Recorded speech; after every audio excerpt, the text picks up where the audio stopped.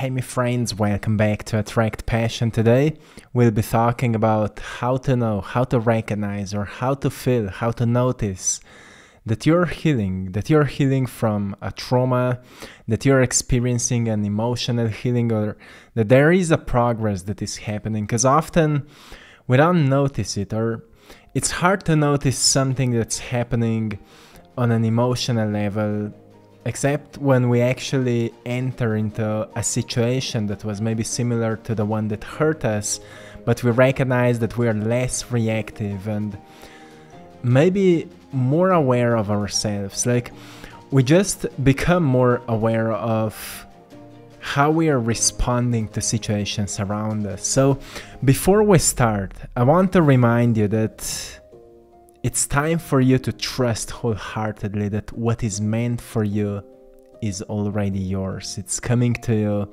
and it will find you when the time is right. So always know that you don't chase, that you attract things into your life.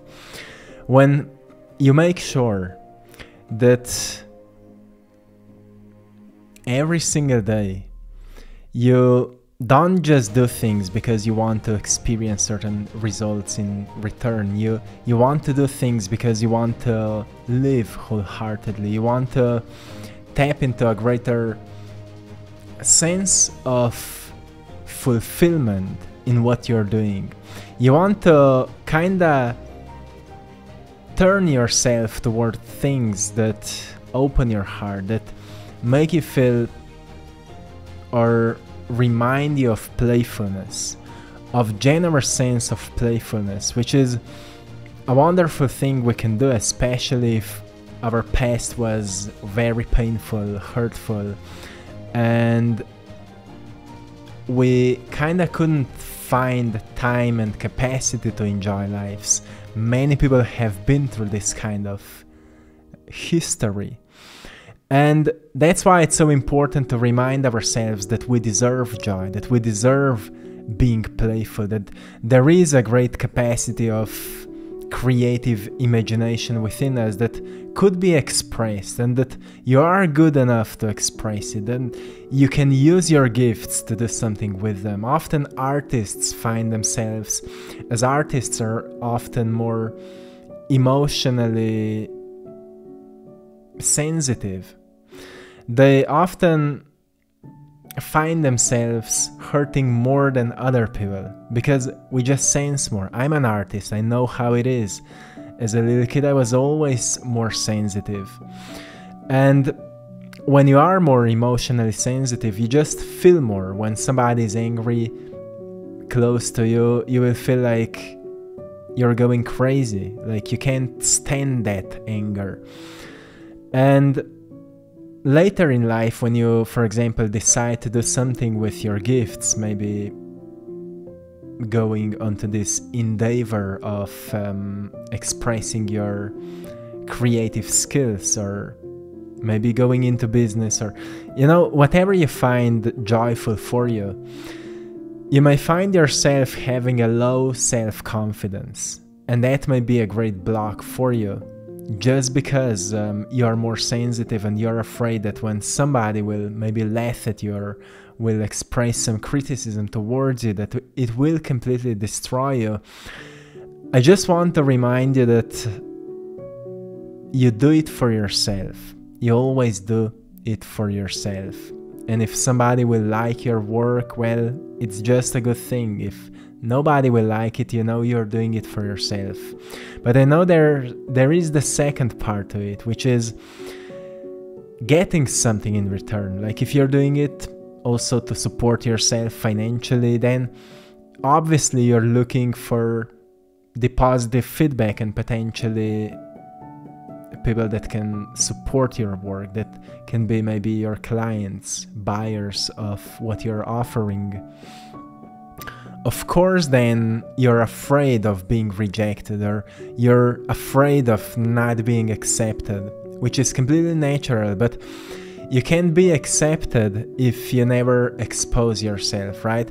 You can't find clients if you never expose yourself. So there is something called process to everything. there is process to everything. The same as there's process to healing, there's process to everything you're doing. And because people get so attached to what may happen, they often don't go onto that process of actually exploring their capacities, exploring their gifts, exploring what they feel to bring something out of it. So I wanted to make this message today a bit more about noticing that the healing is happening within you, even though maybe we went out of the topic a little bit.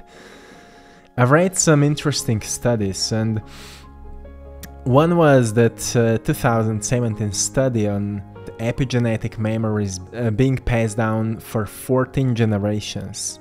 Researchers have found that descendants of Holocaust survivors have lower levels of hormone cortisol, which helps your body bounce back after trauma.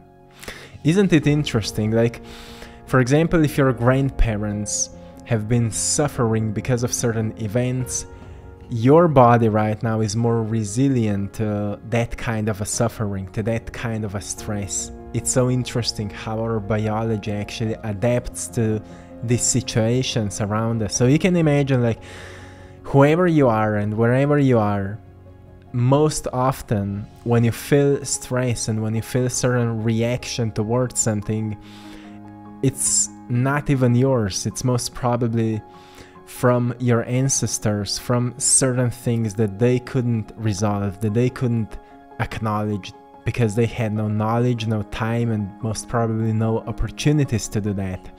So it's just another reminder that most of the time when you feel something stressful, especially when it comes to your fears and limiting beliefs and feeling not good enough and feeling unworthy, most of the time it's not even yours. So don't be so hard on yourself when you feel something like that. Don't be so hard on yourself when you feel discomfortable about something. Actually, truly the only way to grow through these sensations is to step into them without confidence, because confidence is, again, it becomes a skill until it becomes our nature. Like, it firstly needs to become a skill until it becomes a part of us. So that's why sometimes, or if not often, we say fake it until you make it, because you need to pretend that you're confident until you learn how confidence actually works. So at the beginning you may feel completely artificial. Like, if you're an artist and you're looking for having your first exhibition, you may feel completely discomfortable about it. You may feel like you're not ready enough. You may feel you haven't produced enough of art yet, and that your art is not good enough, and whatever. But then you decide to make that exhibition and you expose your art to public, and suddenly you receive a completely different feedback than you thought that you will. You thought that nobody will be interested in your work. Actually, at my first art exhibition, there were a few paintings that I thought that they are not good enough, that I don't want to dispose them. I don't want to put them onto the walls. And the painting that was to me the most, let's say, I would say the most not good enough, was the first one that was sold, which was so interesting to me. Like, people have so different, perspectives and ideas what they like. And sometimes now when I'm observing my art from the past, it looks very interesting. Like, right now I could not do it the way I was doing it back then. So even though back then I was a beginner, now when I'm looking at art, it looks like I would already master the skill, because art is such an, there is no frames to it, like when art is good enough and when it's not good enough. There's so many different perspectives we could look at it. So that's why I like to use art as an example when it comes to our feelings of not being good enough. It's, you know, you are a work of art, and you never know when you will be good enough until you decide for yourself that you're good enough for you to put yourself into any kind of a process. So if you want to know that you are actually healing, you firstly need to recognize that it's much easier now for you to recognize that you're willing to expose yourself. You're willing to go into certain situations that in the past would cause a lot of anxiety or a lot of fears. So when I was reading these different studies, I've learned that pain travels through family lines until someone is ready to heal it in themselves. By going through the agony of healing, you no longer pass the poison onto maybe the next generations that follow. You are willingly acknowledging what was a great maybe emotional block for you, what was a great limiting belief for you. So you're willing to, you know, the most important thing I think we truly can do is to recognize what are our own limitations and question them, because this is truly the only way to overcome them. Sometimes when I'm working with people, you know, people often think they're very evolved. We often think we are very, very evolved because we've stopped challenging ourselves. But there is a great principle. For those who think they are very evolved are usually much less evolved. And for those who think they are not evolved at all are most probably much more evolved than they think. And it's important to be aware of this principle, because when we think we are confident, we're actually not so confident. We've stopped challenging ourselves. But when we think we are not so confident, we're actually much more confident than we think. It's the playfulness of nature, you know?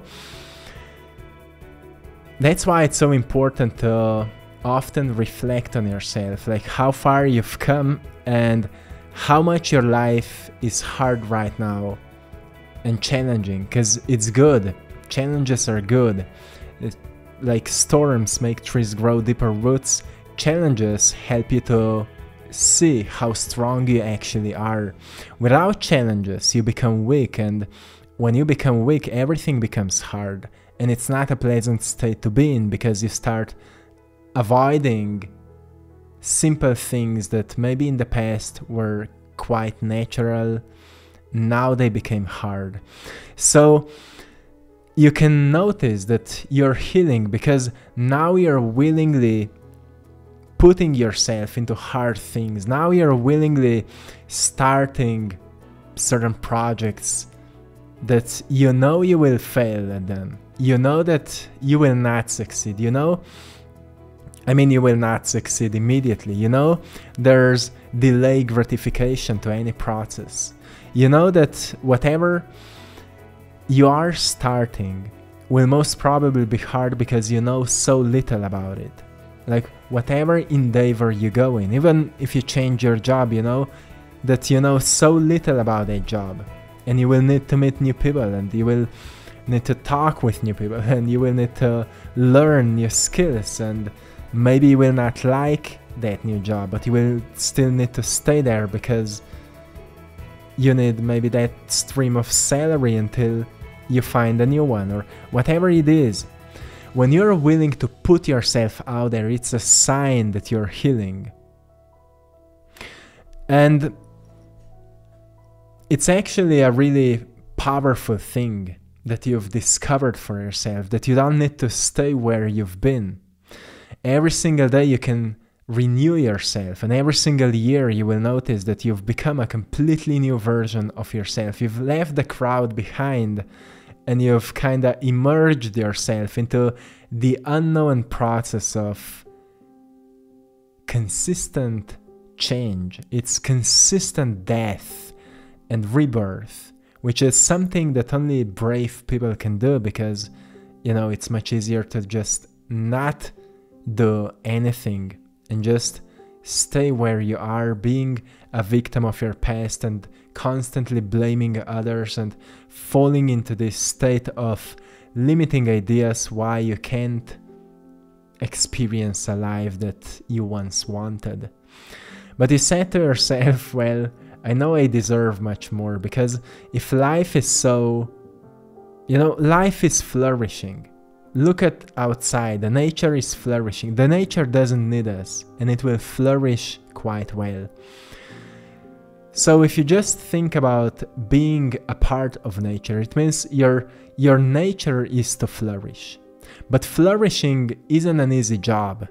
Like, sometimes a flower needs to grow through the concrete in order to reach the point where it will open up and bloom.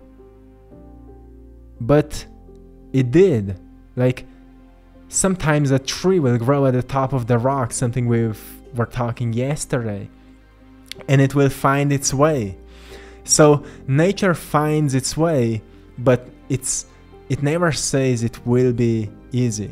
To find a confidence, it means there is a way to find a confidence, but there is no easy way to find a confidence. To find strength, or to lose weight, or to shape your character so you can much easily start expressing your true self is possible, but there is no easy way to achieve it, right?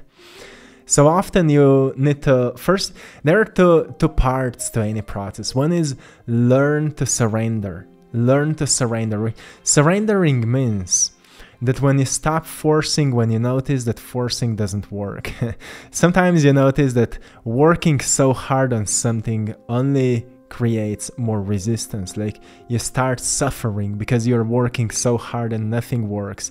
It's a lesson, hey, let go a little bit, go for a walk and forget about it for a moment, and let's see what will arise as maybe a new idea. This is one part. This is, I would say, this is more feminine part. It's the part of us that is teaching us to let go when something doesn't work.